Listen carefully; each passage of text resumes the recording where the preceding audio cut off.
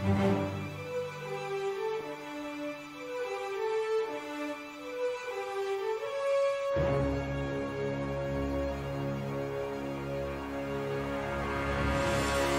morning, everybody, and welcome to Wake Up Missoula. I'm your host, Scott Ramf, talking to you about all the things that are happening in and around the city of Missoula and beyond. I got a brand new dubbing stuff, pre-critic, events for your weekend, and more. But we're going to jump right in. And one of the big things that are happening this week, especially this week, it kind of seems like corporate media is doing some major changes by cutting people off like Tucker Carlson and Don Lemon.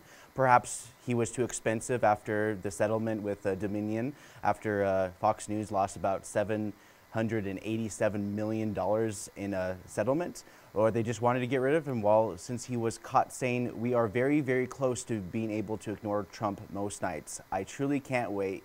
A quote by Tucker Carlson brought up by the investigation into the January 6th incident. So at this point, it's speculation that Tucker was famous for getting into debates with Jon Stewart and being owned to the point his own show, Crossfire, was taking off from the air. And he worked for MSNBC for some time before he got at the cushy job at Fox News after the very popular Bill O'Reilly got Me Too'd out of there. During the Trump administration, Tucker became a voice for right-leaning denizens of Americans and got a decent following, taking populism as a form to connect with the disenfranchised Americans. So far, this is at the time where cable news is losing viewership and money based on recent lawsuits. It came down to money. As Tucker may have been the face of Fox since 2017, it might have not been enough to get the eyes they need at the price he costs. So Don Lemon, speaking of on the other aisle, CNN, much more left-leaning news, is out as well this week. CNN primetime was Don's spot for the longest time, but after Discovery took over, they decided to do some cutting and rearranging of television personalities, and for Don moving from night to morning was the beginning of the end for that particular person. So, you know, perhaps, you know, with the shrinking and saturated times, you know, there's a lot of corporate entities basically buying up everything and starting to cut. A lot of people are getting cut here left and right for these kind of middle upper class type jobs, six-figure type income type stuff, or are, you know, in many ways, you know, you just never know. So cable news is kind of based on you know, consumers, the people who subscribe to cable television, because CNN, Fox News all basically bundle in the same thing. So if you have cable news and you specifically watch CNN or Fox News, you're technically paying for one or the other. You're one and the other, not one or the other. So this is kind of how the revenue works. But at the same time, they do also take into account ad revenue, sponsored by Pfizer, and all that kind of stuff. So, you know, MCAT, being a cable news company, is also within that realm as sphere. But of course, we're not as big a budget because we're more regional, because there are regional sections, kind of like how cities use SIDs to pay for sidewalks in specific areas. But that's nor here nor there. And that's just kind of how it is. A lot of these corporate media places, not that many people's eyes are on screens. You know, everyone's competing. You have streaming services. It seems like every day there seems to be a new thing that's taking your eyes and putting them on screens. So Bed Bath & Beyond has gone bankrupt, and many of their stores might close unless they get their buyer by June. The pandemic finally took their toll on their store, as online buying became one of the more options for many for so long. It plans to begin closing 360 Bed Bath & Beyond stores. I believe there's about 1,500 across the nation, and 120 Bye Baby stores, which is a version of the Bed Bath & Beyond. The turnover on both retail and leadership levels never helps, but this is an ongoing story for many once powerhouse in their own ways, dealing with many faults and pitfalls from a business that once was a retail killer in their own rights. And the cool thing about what Bed Bath & Beyond did is that they allowed managers of the Bed Bath & Beyonds in your local regional area to basically stock up based on, you know, trends in the community. There's like, so one community might like this more than the other, and so they stock specific things that people want to see. So as seen on TV isn't the same anymore, and with the internet and safe online shopping with next day delivery, change came, and in-store shopping is getting more and more scarce. You know, DoorDash is the closest thing to grocery shopping, and if it trends like this continue, delivery will basically be the backbone of the American economy, where we're all just basically delivering to one another. So, and even that's in danger. You might have heard about the other day about the Uber Eats driver who just got murdered and dismembered. So yeah, the word dismembered, it's just kind of a haunting detail of this like ongoing story.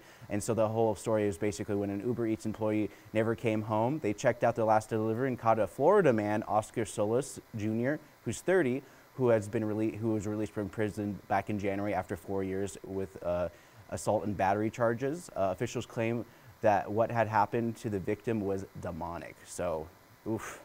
I don't really have a good segue for this next one, so let's just jump right in. President Joe Biden announced his bid for the 2024 election because one of the because a lot of times, so he did it around 4 a.m. on Tuesday this week, and just kind of wanted to get it with all the new, fresh morning news cycles and that as well. But of course, when an incumbent tries to run, there are very few prospectives and many Democratic voters, and you see a lot of polls and a lot of people are just kind of like, he's a little bit old. I'm really weary about having Biden as president because of some of the baggage he's carrying on, hence Kamala. It's a very small following for other candidates who are trying to vie for the primaries. There's a little bit blurb. Marianne Williamson, if you've heard of her, she's made a name of herself for breaking the rank and file Democratic norm, but ran on the harness love for political purposes, and also knew Oprah. So, my mom would like her. Just kidding. My mom never trusts politicians. Robert F. Kennedy Jr. also announced his bid on going into after going into obscurity for speaking against the Iraq war back in the early days, 18 years ago. However, he is so anti-vax that he started a nonprofit about it. Montana will have blood on their hands, according to Missoula Representative Zoe Zephyr, as she spoke passionately on protesting trans and trans youth as Montana aims to ban gender-affirming care. Leaders of the GOP-controlled state legislature on Monday continued denying Representative Zoe Zephyr the chance to speak during proceedings on Monday after protesters chanted her "Let her speak," forced them to adjourn temporarily for the Tuesday. The lawmakers are demanding that she apologize for telling the colleagues, which she did not. Efforts to punish Zephyr originated from the Freedom Caucus, whose members said Zephyr's comments displayed a hateful rhetoric and called for a commitment to civil discourse. Similar criticisms against Democrats were expelled from the Tennessee State House for joining in gun control demonstrations. When we begin to punish our dissenters, we lose the ability to see a new perspective, and regardless of what she had to say, she deserves to say it as a rep for the state of Montana. Anyways, some of the time the Tuesday session was canceled, and the Montana legislature would either continue to censor or based in which just recent news this week as well is that Zoe was technically out, and AP really hit it hard for sure. Like a lot of views really kind of sparked up on my YouTube app, just seeing all these quotes and clips that they showed. She's still there. She's still kind of trying to do her thing, but for the most part, she's not going to be wrapping up the proceedings of this legislative session. So the bill in question is the Senate Bill 99, and it's on track to being on the desk of Governor Gianforte, and the bill draws a line between male and female genders with the biological sex to social behavior and referring to gender dysphoria as a mental illness in conjunction with the Diagnostic and Statistical Manual of Mental Disorders, 5th edition. Also, the fact that they wanted to ban transitioning care for minors regardless of parental consent. This might get turned over to the Montana Supreme Court, maybe federal courts. Missoula officials have come out to support Zoe Zephyr in solidarity. So speaking of Missoula, one of the big things that are happening in the city of Missoula is they're on track to buying Marshall Mountain. Of course, they had a whole, they spent a couple $100,000 just so they can determine whether or not it's feasible. A master plan is going to be presented before they do it. And one of the bigger changes of the ticket price, it was originally $1.9 million, is now been rounded up to about $2.4 million since recent estimates. So Missoula Current reports that the open space bond money will purchase the lion's share of the mountain, while let's see. Sorry, I got okay. So while $800,000 will come from private funding, so the lion's share will be done through the open space bond money. And the open space bond money is a continuation of people wanting to buy open space for public use. So part of the background of this, if you haven't already heard about Marshall Mountain, it was a privately owned operation. Then it was a family-run ski resort. I knew the family. Then there was a transitional period where they kind of jumped between different things. And you know, it's a ski resort, and the problem with this particular ski resort is that it doesn't have as much snow as as other ski areas, which was a detriment to them. But as the city of Missoula was starting to rent the site for some time, they determined that, hey, you know, we used it in the summer. We have a lot of great programs from this. There's great hiking spots. This isn't just something that we can just bank on in terms of just winter recreation. Maybe we should try looking at this. And so they put it out there, and looks like this is a feasible option for the open space bond money to go towards. A lot of people are interested. They do plan to raise some money to help publicly fund this moving forward. So that's kind of what's happening there. This week, the mayor and many local government officials are talking about the urban camping in Missoula. It seems like we're kind of doing like a presser this week.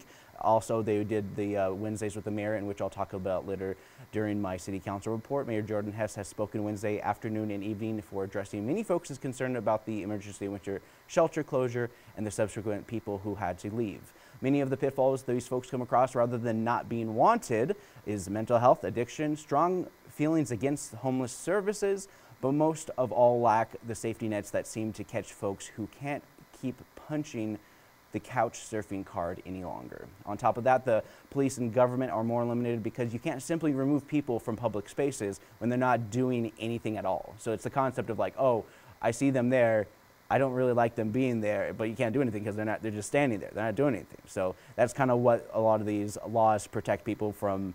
It's like you can't arrest people for not doing anything. So that kind of comes about from not being allowed to arrest anyone for public intoxication. But if they are not doing anything at all, how can you call it illegal? So I just kind of wanted to go on that little rant just so you guys know what some of the difficulties that the police are having with handling some of these situations when they're not actually determined as those kind of situations which would involve police, like if they're erratic or their behavior, disorderly conduct, that kind of things. But a lot of them are just kind of standing around, maybe smoking a cigarette and just talking. That's literally what it is. And so, you know, that's just kind of how it is. You know, the whole, I have a whole segment devoted to the urban camping. Wednesdays with the mayor. I have some clips I'm going to show you guys later in the show for my city council report. City council didn't happen this week, so I'm going to have a little bit shorter of that report. So I also want to promote another show that I've been doing on MCAT. It's called Music in Missoula with Gary Gillette. And here's a little taste of some of our past episode, and you can watch it now, right now. It's from the Garden City Strings. She was playing along by ear. I could tell she was just playing by ear the folk tunes that were being sung, and I'm just so jealous of that because you know I don't play by ear with a hoot because someone gave us an instrument and a fingering chart and said, okay, now learn how to read. Now I can play it if it's written, but I'm jealous of those folks that can just play, especially folk tunes. My only sunshine, you make me happy when skies are gray. You'll never know, dear, how much I love you. Please don't take my sunshine away. The other night, dear, as I lay sleeping, I dreamt I held you in my arms. When I awoke, dear, I was mistaken. So I hung my head and I cried. You are my sunshine, my only sunshine. You make me happy when skies are gray. You'll never know, dear, how much I love you. Please don't take my sunshine away. Hey, welcome back, kids. I'm Gary Gillette, and this is Music in Missoula. And today we've got members of the Garden City Strings. It's a musical string group here in Missoula. And some of the folks have stayed around after their performance, which will be part of this presentation. I bet he'll interrupt our little chat, and there'll be some music, and then he'll do that back and forth. But that way you get to know the folks in the group a little bit, if I can shut up long enough to find out who they are. Hey, will you please introduce yourself, and we'll come right around, then we'll find some stories. Sure. Sally McHugh-Rappold, and I play violin. Donna Williams, violin. Beth Mashevsky, and I play second violin in the group. That's not a very Irish name. And I'm Audrey No. Peterson, and I also play violin. Oh man, I'm surrounded by violinists. Yes, That's you are. okay. That's okay. I had a wonderful undergraduate education, and part of it was 2 years of violin. And got back in the Midwest, that instrumental teachers were trained. So you were a band director and the orchestra director in your schools. Not that way out west. So I had a solid education. I taught strings for a while at Big Sky, maybe 6 years or something like that. So I have an affinity, and I know how hard it is to try to play a tune with a beautiful sound, especially on violin. Oh my gosh, it's so hard. So much easier to sound more beautiful on cello and bass. Oh my gosh! And I raised the best thing I did was I raised a cellist, and he's just a monster player, my boy. And he turned about 18. He turned the cello on its side and started playing metal guitar. But it's okay because he's a great musician and used all that technique. It was amazing how he just took the technique and brought it to here. And oh my gosh. The first time I heard him play, I couldn't believe it. Hey, tell me a little bit about yourself. Where are you from? What you do? I grew up in Missoula and went through what was Roosevelt Grade School, Hellgate High School, and my parents were from Butte, America. So I'm a native Montanan. Oh. Left for 25 years, and I didn't play much violin. I played in college and a little bit beyond college in different parts of the country, New England and then Houston. And then I didn't play for a while. I raised 4 children. I was a Navy nurse and lived on the East Coast, up and down the East Coast, Philadelphia, New York, Connecticut, Pennsylvania, and then San Diego, and then moved back here. Sound like a military family. Yes, Huh? and moved back.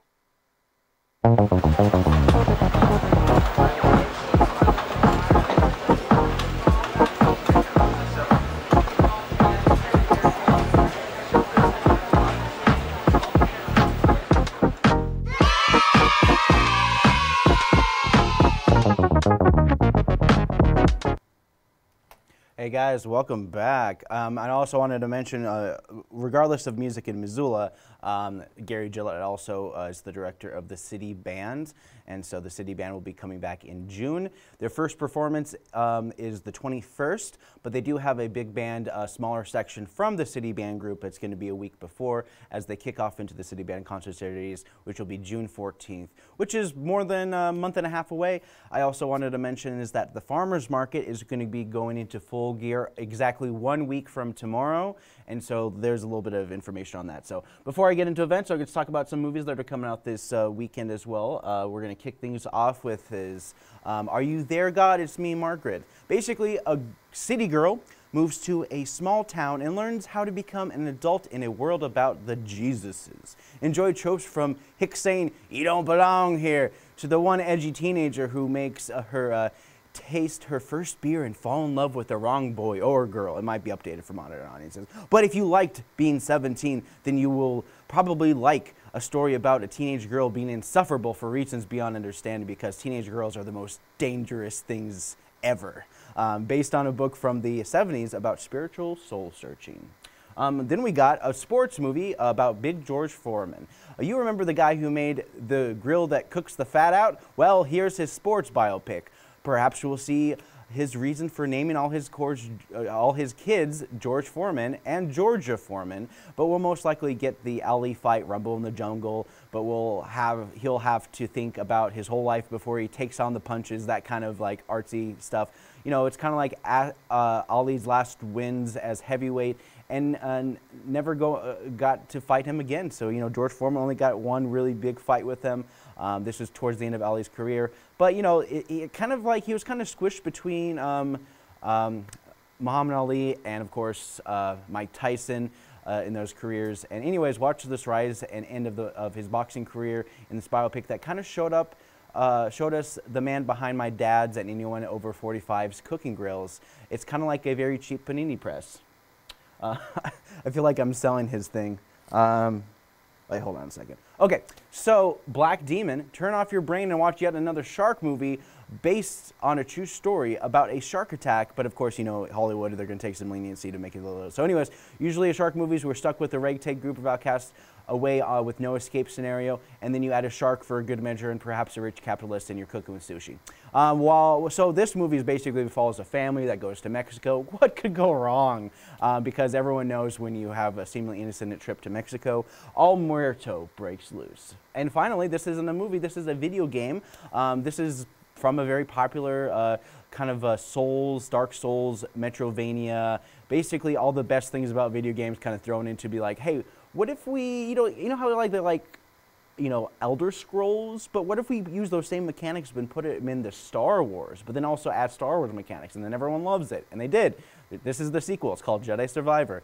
Everyone seemed to like the Dark Souls, but Star Wars approached us so much that they decided to make another one. Play as a Jedi at the height of the Empire as he and his friends of a colorful group of characters fight to survive and fight against another colorful cast of characters, from Empire goons to mercenaries to monsters to battle droids, and all of them Star Wars doing the Star Wars thing while you Mario your way through the levels. And I'm pretty sure this is, you know, pits the Jedi guy against the odds while getting new abilities to make this Dark Souls Metrovania type game busy with a bunch of BS side quests to get what poncho people are always looking for. And that poncho thing is for people who've actually played the game like myself. So I might get it when it's on sale. I don't know if I want to get it now. I'm still waiting for the Tears of the Kingdom from Zelda. All right, so those are the movies that are coming out this weekend. Here's a movie from the Heroes for Sale 1933, and this is what I redubbed for your viewing pleasure. So this is dubbing stuff. Sir, that's a window. Sir, please stop staring out that window. It's weird. Yeah. Oh, I have to really warn you about this one gal. She's very, very clingy. Oh, no need to worry about me, ma'am. I'm very intolerable. Oh, there she is, Vanessa. I heard a man's voice and I was like, what the heck? Ooh, he's kind of cute. I want some of that. Hi, my name is Clark. Your name is Vanessa. Nice to meet you. I was just going to rent the room for the night. Well, I'll be on my way now. Here's your $2. Thank you. Ooh, money. So you like Hoopastank? Oh, God, that's stupid. You're throwing off my game. I don't know what game you're talking about. Perhaps when I'm doing some cleaning, I can find your, game. No, I don't need clean towels, thank you. Well, be careful of Vanessa, okay? Well, my name is Vanessa Cartwright. Well, my name is Clark Ableton, salesman. Zoom! We just don't get no traveling salesmen around here. I'm just an innocent girl. I'm not honeypotting you. While you check yourself in the mirror, I'm gonna close this window. God. Darn it. Alright. Yep. Jeez. You gotta latch it first. Alright, stand aside. Let me show you some muscle. See? Throw it down, wrap it around here, and there you go. That easy like that. Wow, you sure are handy. You must have been living here for quite some time, with all these kind of fancy windows. Oh, think nothing of it. I've just been living here way too long. Well, I could use someone like you on my team. You know... Oh, you mean like baseball? Well, not exactly, Well, out with it now. Well, I'm just a tourist. Perhaps you can give me An apple? Would you like an apple? Well, not quite an app. Will you just ask her out already? You've been standing there all night. Okay, he's right. How would you like to just, Well, he's not always right. He doesn't believe in gravity, and he doesn't believe in the moon. The moon? Are you serious? Oh, well, he just says it's the flip side of the sun. He's really stupid. Oh, the circus is in town. Oh, yeah, we can go to the circus if you want to. Can I get a candy apple? Sure, but after dinner. Okay, that sounds really good. Where do you want to eat? Oh, I was thinking about the restaurant downstairs. Alright, wait a minute, you two. Well, what is it? I totally forgot why I walked out here. Were you the guy who was yelling at us? No, that was, some total loser. I'll show myself out. Huh. Well, that was kind of weird. Well, that's Dr. Von Braun. Oh, Dr. Von Braun, the eccentric scientist. 1 out of 10 is good success. 1 out of 10 doesn't seem like a good scientist, after all. Our date's gonna be a 10 out of 10. Even without Hoobastank? Maybe like 9 out of 10. Let's not get into the details of this particular date. Let's just do it. 9 out of 10. And if we are out late enough, maybe we could get tacos after we get drinks. You really know how to put the stank in Hoobastank.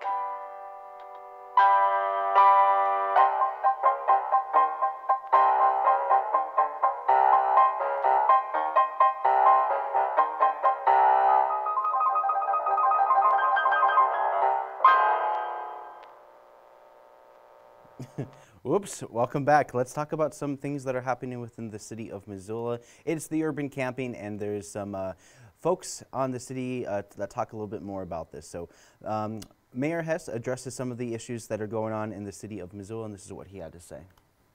We're a caring community. We've historically had a compassionate response to those experiencing homelessness in our community. And we continue to have that. But what we have right now is people without homes in our community who are living unsheltered in tents or vehicles, camping where they're not welcome because they have no other alternatives. And so that's the base problem that we are, or the base scenario that we're dealing with.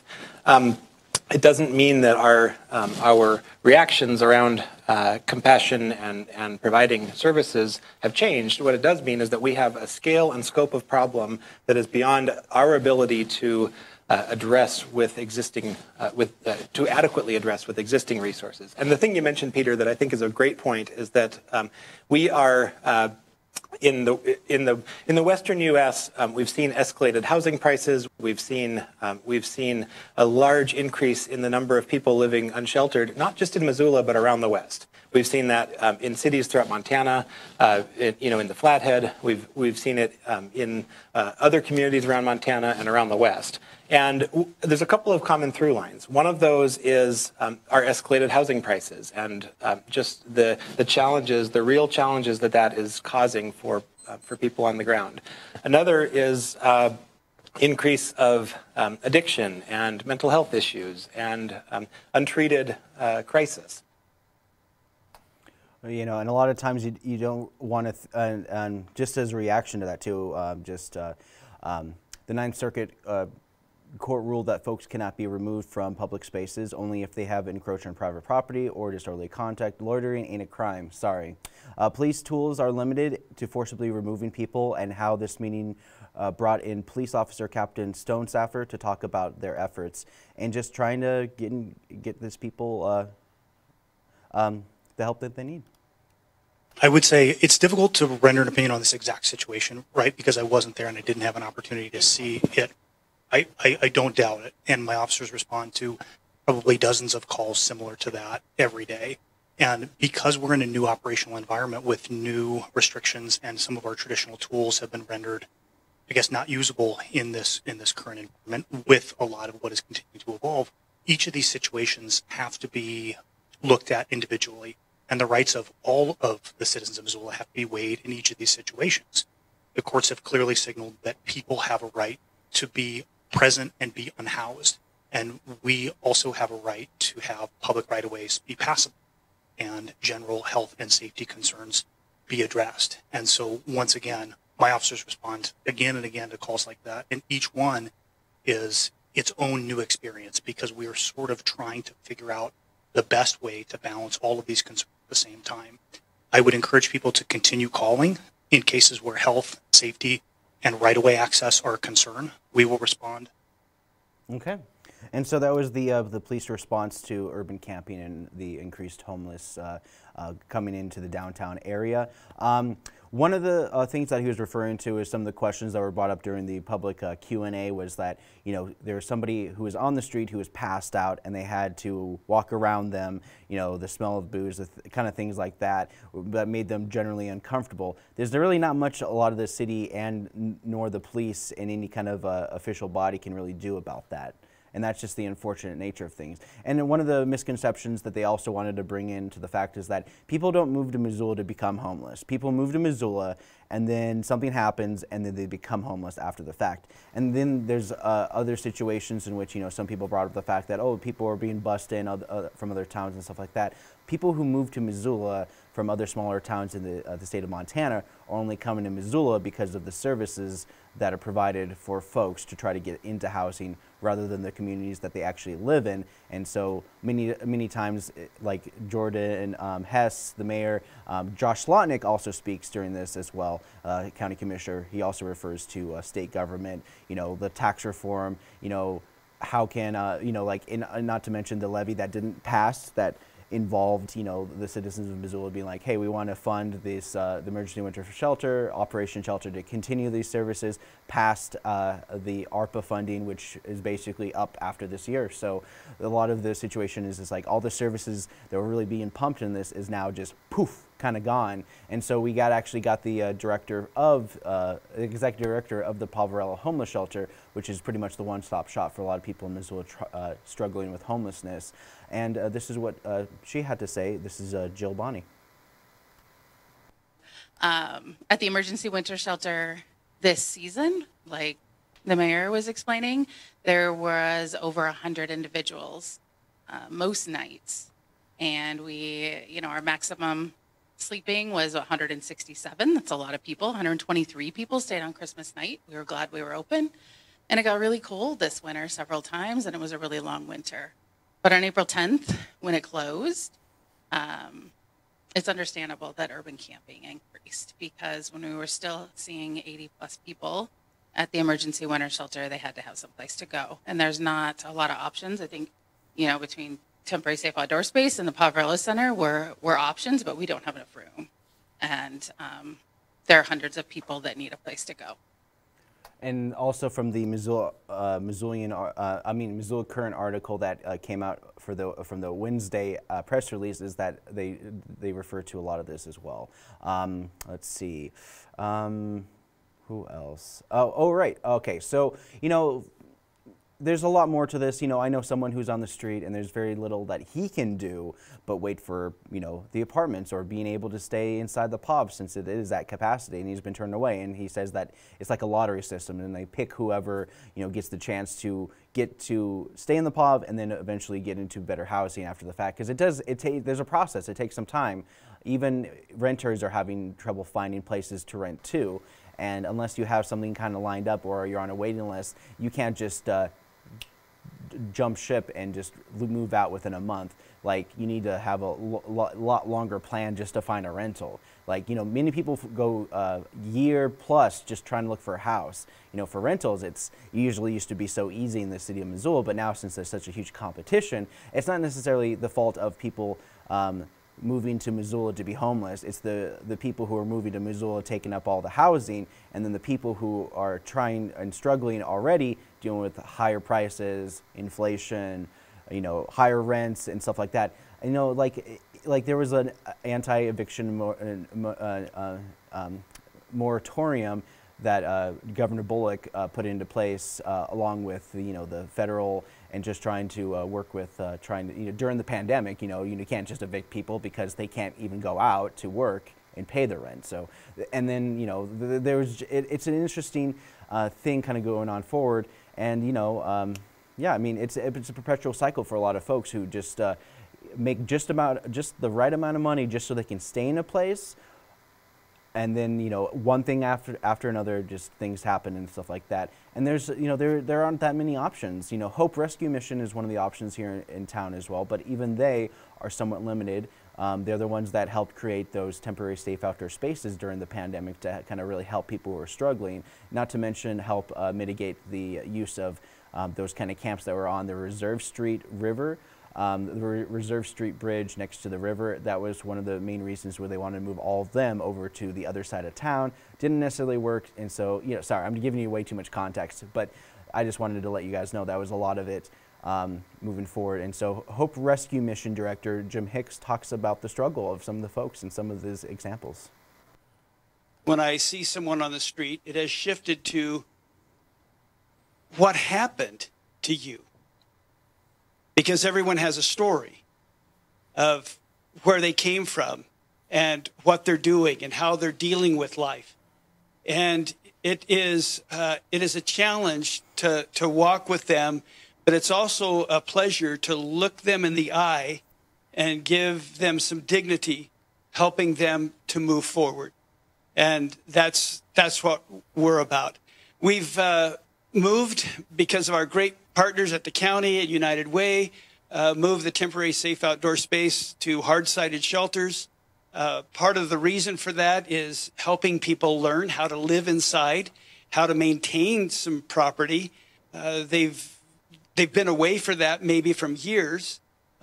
We've had people have lived under the bridge, one for 9 years. So they weren't imported at that point. They were Missoulians, and others for 12 years through the winter.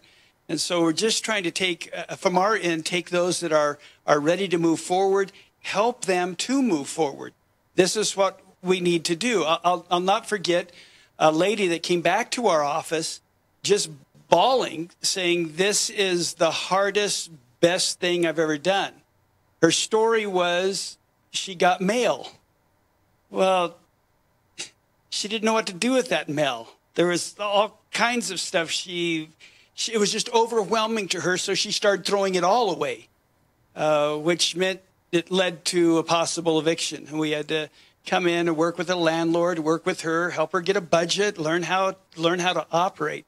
So the thing I want you to catch is every story is different, and we have an incredible community, some incredible partners that are working as hard as we can to do the part that we can do. Okay, and that was Jim Hicks with the Hope Rescue Mission. Let's go back to my notes. Another thing to think about is that some people, stress can be debilitating. Veterans, for example, are taken care of and told when and what to do, and then they get out of service, and some of them only joined because they didn't know what else to do after high school. Think about it as pushing the snooze button on getting your life together. Jim Hicks also went into a story about covering addicts and the support they needed to kick the habit and stay clean. Maybe homelessness isn't so much of a hidden issue anymore because there's people who couch surf and stay with friends or family, but some of these people don't have the support systems in place, and when they falter, they end up becoming homeless. Jill Bonney talks about the hot teams, and so, while there's many places like the POV are just like, hey, meet us halfway, don't do drugs, stay with our schedule, and we'll promise you can get into housing. I'm sorry, but you can't have your dog. There's just a lot of barriers that a lot of people have to get over because, there's some places that are just like, oh, sorry, this place doesn't allow dogs, and then the person is like, I'm going to stay homeless because I love my dog. There's one instance where that actually was said during one of the city council meetings, and I showed it to you guys a couple weeks ago. Jill Bonney talks a little bit more about the hot teams and how, it's not just about meeting people halfway. Sometimes you got to go the extra mile, and, some of these people, they never had people go the extra mile for them, family included. The majority of the people that are on the homeless outreach team started out working direct care at the Poverless Center. So what direct care means is that they're working at the front desk and really working with the people that we serve all of the time. And I think that has really given them a good training and understanding. And then what they do when they are on the team and go out in the community is they not only work with the individuals that are living unsheltered and try to, build trust and rapport and help connect them to resources, but they also work with business owners and try to respond if someone has a concern about how do I handle this situation. Try to talk to them about the causes of homelessness and really why people may be experiencing homelessness, and just really does that whole connection. We have people that came to the emergency winter shelter the last couple of years that had not come into shelter for years because they didn't trust anyone, and the homeless outreach team did wonders for that, and we're just proud to have. And, take it from many cases of some folks who isolate themselves. Isolation has been bad for a lot of Americans during these hard pandemic times as we're slowly getting out of it. And just imagine what it's like for a lot of homeless people who, in many ways, kind of isolate themselves, and maybe they have to deal with other people that may have stolen from them, taken their drugs, little things like that, and just kind of just gave up and are good at basically giving up on certain things to a point where it's just like they need a real big push to get to that kind of stable housing that they've been lacking for so many years. Hot teams mean homeless folks where they are, unlike, the POV, which comes on down and meet us halfway. The rest of the meeting went into tax reform and some of the issues with money, and that's what it always comes down to. Is like, we want to care for these people, but it's going to cost money. And Missoula did vote against that continuation of the Operation Shelter, and they mentioned that as well. They also mentioned the tax reform code and stuff like that, and being like, there's really not much, the city of Missoula can do. Our property taxes are already so high just to keep up with the services in place. One of the things that even Josh Slotnick, who's been harping on this for many times, is that we have a community, county, city, combined total of 120,000 people. But with the amount of tourism, 3.5 million people at any given time throughout the year, they basically quantified and estimated there's an additional 40,000 people visiting at any given time who are taking advantage of the services. So imagine if you break that up, it's like we have enough fire, police to handle 120,000 people, and then we have the additional 40,000 people who are visiting who may call upon those services. So anyways, no solutions, just more talking. But I did message my local government and Chamber of Commerce to look into the idea of maybe expanding the idea of the Tourism Business Improvement District. Maybe they could implement a homeless additional fee that charge tourists coming into Missoula as a way to fund services without relying on the taxpayers. So I mentioned that to them. I haven't heard back from them because I just literally just sent it the other day, like Wednesday night. So my idea would essentially be like, hey, if there's any organizations here in town that want to opt in to be like, when you go to a grocery store, it says, hey, do you want to donate $1 to the Ronald McDonald House? It's like, nah. And then, think about it, all those additional people, and think about people who just want to give $1 every shopping venture, maybe every night that they stay at a hotel, and it adds up. So those 3.5 million people, even if they spent $1 towards combating local homelessness, essentially that would be $3.5 million going towards helping homelessness. So that kind of makes a lot of sense. Sorry, I'm coming with solutions, and I just kind of sent it out. Hopefully it'll go out. Hey, it's an interesting idea, and we don't have to make people do it. And a lot of times, taxes don't have to be based on what the voters think, but a regional group of people who'd be like, hey, I want to do this because I think it's right. And perhaps maybe an expansion on this kind of charitable endeavor could entice some people to be like, hey, wait, I donated X amount of money to this cause, and then maybe we can give them tools to also use this as a way to get some tax burden relief as well. Because, when you donate to charity, you have the ability to do some tax relief, and maybe there's a way for people. I just think that there should be a better funnel source for people who want to do the right thing to continue to do the right thing, rather than relying on democracy to put a strain on a minority or a majority of people who are really feeling the crunch on these low economic times. So that's my stint of my city council report and some of the solutions that I think might be helpful. Up next, I'm going to show you a short video from the Helena. Oh, hold on a second. I got to retime that. And so this one is, hold on, let me look this up. It's The Last Best Constitution. I've been obsessed with this show. This is from the Helena Civic Access Center. It's being highlighted in conjunction with Montana's 50th year of celebrating our Constitution. Here's a clip from the latest episode with Rick Applegate with host Evan Barrett. It was a nonpartisan kind of an approach. And when you say which used to be in the U.S. Senate, it's worth noting for our viewers that was the much more collegial U.S. Senate, the biggest, the best club in the world, they would say, and they all at that time worked together, which is not something we see today. So for the folks that are viewing, they need to know that the Senate you're speaking of was different. But when they sat alphabetically here in Montana, it made a big difference according to everyone. It did. I consider it a model. When I did work in the Senate a little later, we worked Democrats and Republicans every day. Every day. Mm-hmm.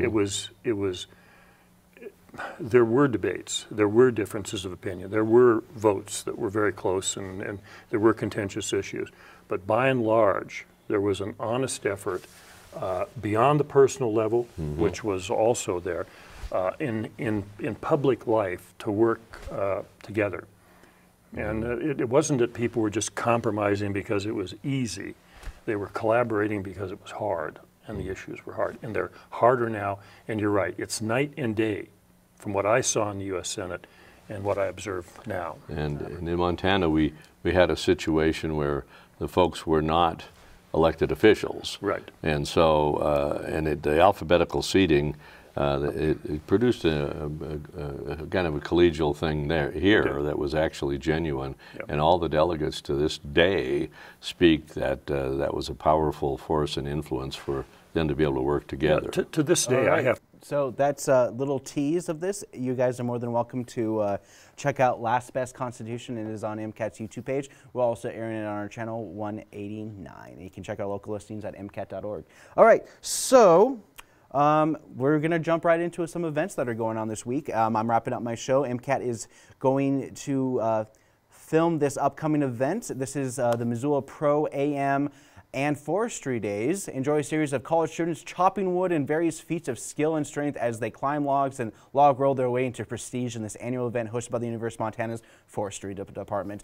Go to the fort and listen closely to the chopping and sounds of chainsaws, but if you want specifics, go to the southern corner near the main building of the Historical Museum and you can't miss it. Makerspace walk-in hours, 3D print, laser engravers, and many other hands-on do-it-yourself projects over at the Makerspace. They have their open hours on Fridays starting at 9:30 a.m. Story time and Tiny Tales at 10:30 a.m. every Friday. It is a great opportunity for kids to learn to read. I didn't know why I said it so aggressively at the end, but also the food bank is open at 10:30. They go about 10 o'clock. They open till about 1 o'clock every Friday. It's a good way for people to source locally cheap food. Lunch at the Missoula Senior Center. These are also cheap lunches geared towards seniors, but welcome for community space geared towards senior living and encourage citizens to participate in many of their events hosted in this space. They also have a great thrift store in their basement. Yarns and watercolor at the library back again at 12 to 1 p.m. Also wanted to mention that usually watercolor starts wrapping up in the summer. Yarns usually consistently, it's all on the 4th floor of the public library. It's every single week at noon. Hands-on science, geology, and fossils. The Spectrum Discovery Center hosts a series of science activities. This one's specifically going to be geared towards geology and fossils. Excuse me. Learning with Meaning, Spring Open House. Hey, are you tired of the education, the public education school system? Well, this is kind of like, I like to call this an educational co-op. For a lot of parents who like to homeschool their kids but still want them to get used to other kids and just kind of socialize them, it is the Learning with Meaning is an organization that does that, and they have an open house starting today at 4 p.m. until about 5:30. John Raffito Startup Challenge, not stand up. This is a startup. So if you're business minded, University of Montana 32 Campus Drive, which is basically kind of east of the football stadium towards the M. Kind of a weird place to have this, but this is a startup challenge where you can get up to $50,000 in grants awarded to 4 finalists. And basically these are for new business and or social entrepreneur ventures, ideas for adjudication. So this is pretty great stuff. This is a startup challenge run by the College of Business. So check it out. Pottery Date Night. So if you're interested in doing a date night, Clay Studio Missoula does a date night called Pottery Date Night. D&D Guild for Adults. So library hosts an online D&D for adults. It's by our very own Brian.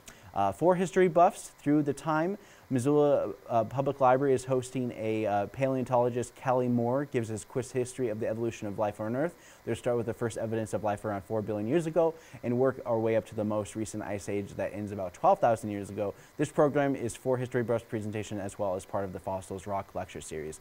Josh Farmer is playing at the Cranky Sam Public House tonight at 7 p.m. He's a great musician, pianist, went to college with him, great guy. Jeff Dunham headlines the Adams Center, so if you want a big event starting at 7 p.m. Adams Center, Jeff Dunham is going to be visiting Missoula to do some stand-up. Aaron Goley and the Original Sin, rock, rap, indie-leaning venue over at the Monk's Bar, Monk's Tavern. UM Percussion Ensemble World Rhythms Concert, Denison Theater. This is one of their best concerts that they usually do year-round when it's not the Buddy DeFranco Jazz Festival, and also the Fusions Concert, which is just a lot of the arts department with the dance department coming together. But World Rhythms is all about them drums, and it's really great. They have steel drums. It's amazing. John Floridas and Jennifer Sladen at the Old Post. They're going to be playing some acoustic kind of music, chill. Copper Mountain Band is going to play some country music at the Sunrise Saloon. Cash for Junkers will also be playing there at 9 p.m. So, oh, actually, no, Cash for Junkers is at Union Club. My bad. Saturday, like I said, we're getting close to the farmers markets. So if you are interested in still doing the Winters Market from 9 to 1 p.m. at the Orchard Homes and Southgate Mall, they're going to be doing that for this weekend. They might be doing it a little bit longer, who knows, but The farmers market will kick off on May 7th, which is going to be a week from tomorrow. So farmers market is an amazing event, by the way. It's great, a lot of locally sourced food. First couple weeks are kind of rough because it's like, there's not many things that have been grown up into that point. But then as we get into the summer, it's the huckleberry season, and then it's going to be crazy, crazy. So the 51st annual YMCA Riverbank Run, hosted by the YMCA. Race training, 51st annual Riverbank runs to its downtown routes on Saturday, April 29th, and resignation is now open with 4 race options: 1 mile, 5K, 10K, and earn bragging rights by running all 3 in the signature event, the Trifecta. And you can go to riverbankrun.org for more information. Tech Connect. If you're tech illiterate, Tech Connect is the best place to do it. They don't do this every Saturday, but they do this a lot of Saturdays here at the Missoula Public Library. Bring in the device that doesn't work. If you have any problems with that, they do it on the 3rd floor in the Blackfoot room. Bring your devices. Bake sale for Indigenous Women's Rising. Betty's Divine, they're doing a bake sale from 11 to 2-ish or until they sell out at Betty's Divine. All proceeds go to Indigenous Women Rising Abortion Fund. The 2nd annual Spring Fling in the Old Sawmill District. Multiple local vendors will be selling their plants, food, and homemade crafts in a pop-up farmers market that's Old Sawmill District. I guess some people are getting a little bit antsy to get the farmers market started, so they're going to be doing this at the Old Sawmill District. Let's see, I'm just trying to look up more information. It's most of the beautiful weekend by shopping or simply taking blah, blah, blah. Semantics. So yeah, it's a farmer's market at the Old Sawmill District. I believe that's off of Wyoming Street, just as you're turning past the McCormick, just past Currents Aquatic Center. So MCAT's Saturday drop-ins. MCAT hosts a Saturday drop-in every Saturday from 1 to 3 p.m. It's a great activity for, it's like a workshop. It's a great way for kids to come in with their own stuff, work on their own projects, but most of all, we gear towards stop animation. If kids want to come here, learn some video editing, voice recordings, and that kind of stuff. This is a great introduction for a lot of kids just to get their hands dirty with that kind of stuff. Shotgun Social, Deer Creek Shooting Range. A shotgun social at Deer Creek Shooting Range. What the heck's going on here? This is an opportunity to get some practice in with your gun and meet other like-minded individuals. This event will teach the basics of firearm safety only and focus on acquiring your targets. Clays will be provided. Attendees will need to bring their own guns and ammo. Ear protection and safety glasses are required. Rolled Dolls, Matilda the Musical is going to be playing this weekend. And if you want to know what that's all about, this is the from the book Matilda. Which was made into that movie with Danny DeVito, but then they made another movie, which was a musical with Emma Thomas, who is Trunchbull. So with the popularity of the movie popping on Netflix, Missoula Community Theater is hosting a musical for an audience of all ages. Young Matilda is a new grown school and has to deal with the wicked and vile headmaster Trunchbull. The gifted child uses her smarts and a little bit of telekinesis to save the school of tyranny. The show will go on throughout the weekend. All matinees are on the weekend at 2 p.m. All evening shows at 7:30 p.m. except for Sundays, which have an early evening show at 6:30 p.m. I'm an MCT guy. I love MCT. I haven't been to a show in a while. Maybe I'll go check it out. Roll and Read, to encourage people to get out and about but also read. McCormick Park is hosting an event starting at 2 p.m. on Saturday. Bring your strollers and comfy shoes to join Missoula's 2nd annual Roll and Read for 0 to 5-year-olds. Families are welcome to come to this free event, stroll from one station to another to hear stories read by firefighters, a compost collector, and other exciting characters. After hearing stories, you can have a snack and check out the Mountain Lion buses, a compost truck, and more, hosted by the Missoula City County Health Department. The Gravy Ladles is going to be playing some folk music at Animation Nation Brewing Company at 6 p.m. on Saturday. Also 6 p.m. at Draftworks is going to be a jam band called The Queens and Mr. G. Circus Dekelic, probably should have looked that up, but they're doing, I don't even know what that is. Oops. Delete. That never happened. Forget this happened. Delete. All right, anyways, Wild Night for Wildlife. Free Cycles is doing a 15th annual fundraiser for the Night of Wildlife. Your favorite wild game plates, frosty local brews, and outstanding auction items and raffle prizes will be back like never before. This year they are switching it up. The scene and partying down at Free Cycles on Saturday, April 29th. Sarah Fraser is going to do a Modular Haze Night Witch. Is going to be playing some rock music at the at Monk's. Blue Collar Band at the Jack Saloon is going to be at the Jack Salon. Country music, Blue Collar Band at Jack Saloon. Dueling Pianos with the Dueling Missoulians is going to be at 8 p.m. at Stave and Hoop. Live Comedy, Matt Bronner is going to be at Westside Theater. Casey McLean is going to do some comedy at the VFW. Margie Cates is going to be at the Old Post at 8 p.m. on Saturday. Solid State Karaoke is going to be at Westside Lanes and Fun Center starting at 9 p.m. Jackson Holt and the Highway Patrol, 9 p.m. Oh, wow, I did not put the venue down. All right, and that's going to, okay, Cahoots All Country Dancing Music.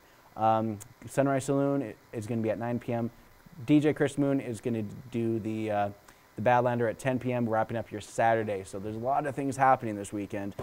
Sunday, they're doing the 15th annual writing contest hosted by the Missoula Public Library. This is from 1 to 3 p.m. Celebrate the winners of the 15th annual writing contest. There'll be prizes awarded, readings from the winners of each age category, recognition of our sponsors, and tasty treats and beverages. So those are your events this weekend, and I hope you guys do have this wonderful weekend. There's definitely a lot going on in the city of Missoula.